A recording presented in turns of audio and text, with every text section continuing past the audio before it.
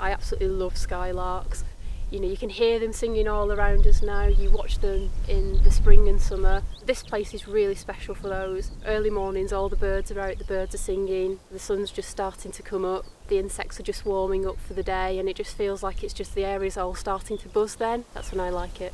We're here sat in this beautiful meadow at Highfields, which is on the edge of Stony Middleton in the Peak District. All around us is an array of grasslands, meadows and farmlands. We've bought it so that the public can access this site, so they can enjoy it, so they can come and listen to the skylarks sing, they can come and enjoy the flowers, they can come and look for butterflies.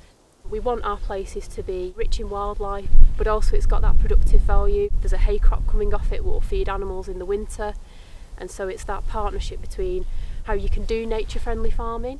We might cut our hay later to allow the seeds to drop and allow nesting birds to go through their nesting season.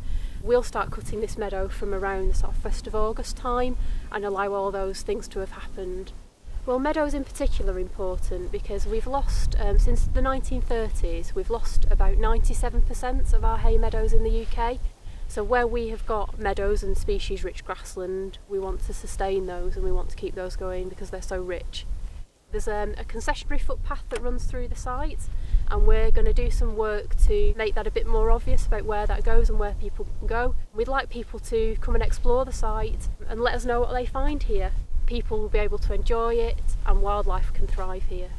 We've got some beautiful purple knapweed here. This one is called hay rattle, so called because the seeds rattle inside it. Got oxeye daisies here, so these beautiful white flowers, and these here, despite that they look a bit like dandelions, they're not. This is a hawkbit. Even just in this really small patch just around where I'm sat now, really lots and lots of flowers.